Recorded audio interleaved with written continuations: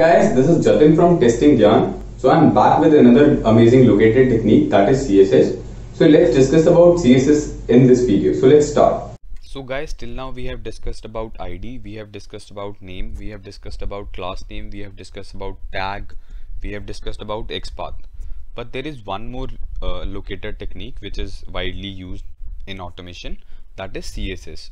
So via CSS Selector also you can locate the element on the web page. Let's understand what CSS is.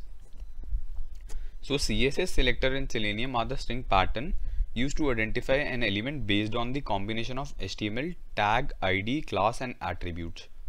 Let's see the syntax of CSS selectors. So for tag and ID, CSS selector is tag and then hash ID. For tag and class, if you want to use tag and class, then that is tag dot class, class name.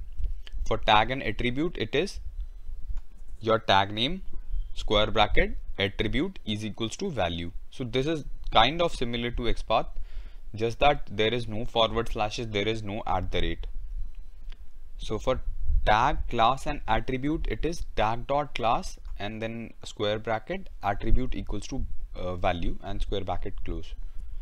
And if you want to use inner text, then it is tag colon contains and in contains inner text. So let's see in Selenium that how we can use this. Let me go back to my Eclipse. So here I am in Eclipse. So I have written all the syntax over here for your references. So let me comment this or delete this and let's launch our website.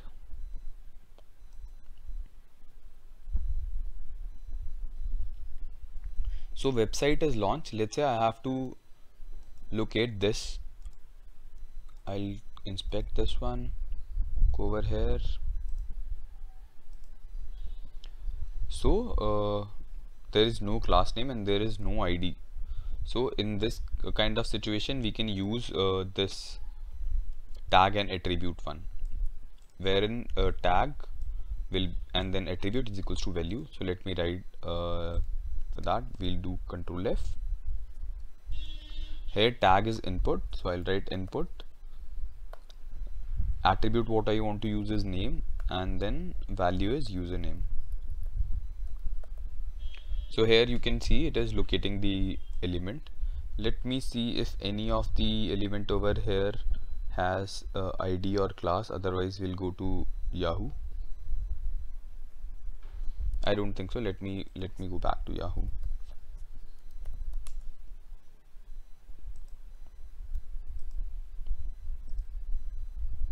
So let's open Yahoo.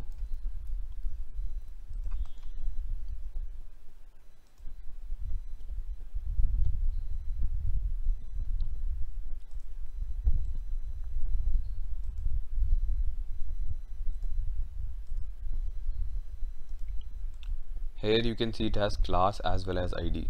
Perfect. So let me see the first type, whereas I can use tag and ID. Then it will be, if I copy this ID and tag is input over here, input and then hash and then ID. So you can see it is correctly locating the element. Let's use class name instead of ID now. Then tag name underscore yp underscore fupma, and instead of hash I'll type dot. You can see this one is also locating the correct element. We have already seen this tag, attribute and value. Let's see this tag, class and attribute now, wherein I can use tag dot class and then square braces attribute is equals to value. And now for attribute, let me use name. Name is equals to p. So guys, this is also locating the element. Let me use this one. Driver dot find element by dot CSS selector dot send keys. Hello. Let's run this. Let me close this one.